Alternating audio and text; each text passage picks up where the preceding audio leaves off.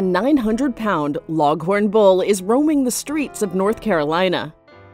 Charlotte-Mecklenburg police got reports of a loose bull and enlisted the help of the city's animal care and control. Here he comes. Authorities believe the bull's owner tried to move him from a pasture to an enclosed location due to bad weather, but the bovine had other plans. Even with the help of a heat-seeking drone, officials have not been able to locate the traveling animal. Police warn citizens not to try to corral the bull, but to call authorities for help.